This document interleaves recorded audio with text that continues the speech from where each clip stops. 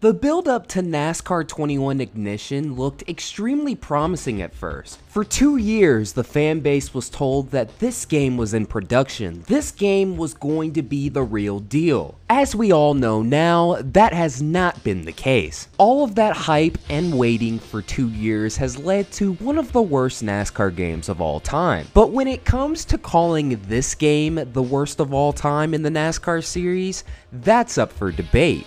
This is this the worst NASCAR video game? For 4 years, the NASCAR Heat series got slightly better and better with each release. The problem is we never saw wholesale changes, and that's because the rumors were going around that after the initial release of NASCAR Heat 3, that's when the production of NASCAR 21 Ignition began. Because of that, a lot of fans were willing to cut some slack for the NASCAR Heat games. They thought those games were setting the building blocks for one of the best NASCAR games in the future. A lot of fans were hyped for the game, including myself. One of the things NASCAR Ignition does a great job on is the overall presentation. A major positive for me was them bringing back the pre-race festivities. This was sorely lacking in the NASCAR Heat series, and when I saw it at Daytona for the first time, I was extremely impressed. Unfortunately, it's mostly all downhill from here. Don't get me wrong, this presentation and eye candy in the game is awesome to look at, but if the game doesn't play well, it's completely useless. With the $60 asking price and the pre-order costing a whole lot more, this game needed to deliver. Myself and some other content creators in the community were telling our audiences not to pre-order the game and wait for more gameplay to come out. Once the pre-ordered edition of the game was officially released,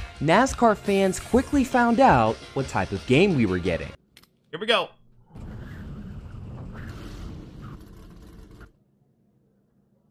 Oh. Well. Alright. Steering assistance. We need an ability to turn this off. Now there's low, medium, high, and there's no off. I think this may be a thing that might be, left over from the demo that they were showing. So I really hope this turns off because there's a couple things that have happened with the steering assistance that I did not like at all, and I'll show that to you later on. I'm noticing there's that steering assist. I can feel it happening in the car, and I really don't like it. That was interesting. All the cars just disappear like that. Whoa! Oh, are they trying to give us a... I don't know what's happening. I don't know what's happening. Okay, the AI tried to figure its life out. Whoa, look at this. We're actually in the garage. Let's try to nurse this thing back to pit road, shall we? It's absolute chaos. Oh my God! Look at them. They're flipping over there. Oh, what's going on? What's going on? Look at this chaos I've made. Oh my Lord! Look at this. Oh my God! There are no custom setups. I looked. I don't see it at all. And I know that really does suck. I hope that they bring those in as soon as possible. No custom setups. Not happy with that. There are no custom setups to my knowledge. That has to be worked in at a later date. We're just gonna go straight into qualifying. Let's put down a flyer. So just like that, just throws us straight into it. A little weird that they just kind of throw you out here on the middle of the track. Like I wish they would just let you get out of pit road and have your own outlap and everything. 2-2, 3-2 inside. You're 2-2, 3-2 inside. You're 3 wide, 2 in. Just slow it down. Get back to pit road.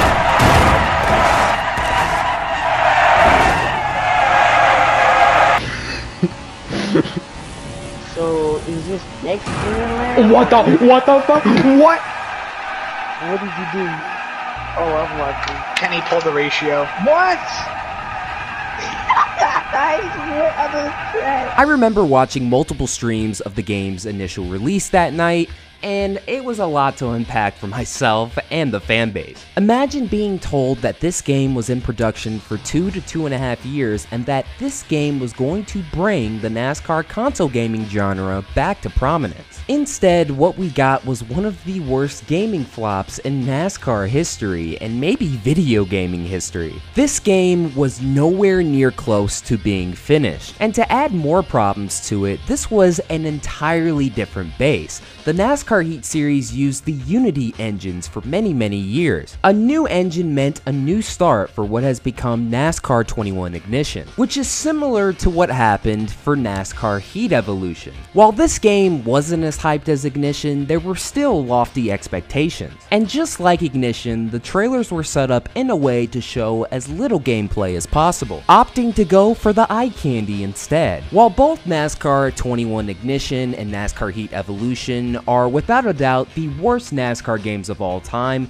there's a little debate amongst the fan base on which one is worse. Those who defend Ignition bring up some solid points that the game has way more features. One of the features I love in NASCAR Ignition is the career mode. For years, fans have been requesting that career modes have it to where drivers retire and new drivers replace them. For example, in this simulation I found, Jeb Burton ends up driving for Chip Ganassi Racing after Kurt Busch retires and ends up winning a championship. And also, having a dedicated stats page for each driver was another awesome feature. Features like this get you more immersed into the game. However, the counter arguments to this have been, what's the point of all of these features if the game doesn't even play right? If you're having to deal with constant bugs and glitches while trying to race either online or in career mode, it doesn't matter what features you have. No features in the world is going to save sloppy gameplay. And it's a shame too, because when the game isn't a glitchy, buggy mess, NASCAR 21 Ignition has some of the best physics any racing game could have. While I was extremely optimistic about this game before its initial release, the most based from the very beginning on this game was without a doubt IDK Player. So when you look at NASCAR 21 Ignition as a whole, you can really see why a lot of people did not enjoy this gaming product